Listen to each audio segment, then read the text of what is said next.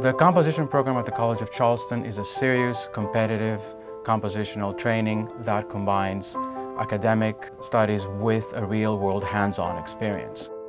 I do all kinds of things with the students. I try to be as open and as stylistically neutral as I can. Of course, I have my own personal choices in what I do, but I need to be very careful with how I approach each one, because you don't want to discourage what they're doing. You want to bring out the personal voice in each composer, and that's what we do best.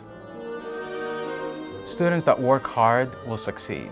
Some people talk about talent. I believe in hard work. All of the students that work hard and set their goals right and follow up will do well.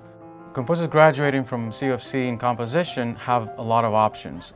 Some of them become songwriters and use their formal training to inform their more popular styles. Others go to film scoring, which is a very important and very popular choice these days for composers. Some of them become academics, some of them go to graduate school, and some of them do things that are not related to music at all. And we're proud to support all of these tracks. We are training people in music, and we're training them to work with complex problems and think on their toes and come up with solutions. And that's always a popular skill to have.